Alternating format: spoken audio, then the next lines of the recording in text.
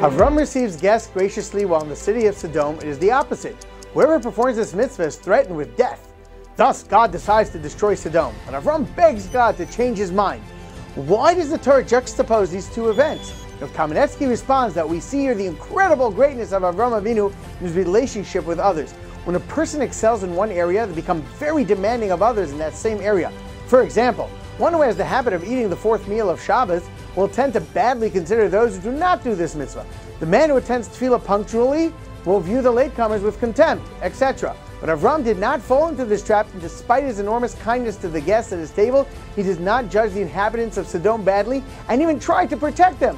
One should learn not to judge others badly in the areas where one succeeds, and to remember also that the other person has strengths in other areas. The lesson of the week, like Avram Avinu, do not impose on others with your own requirements. Shabbat Shalom.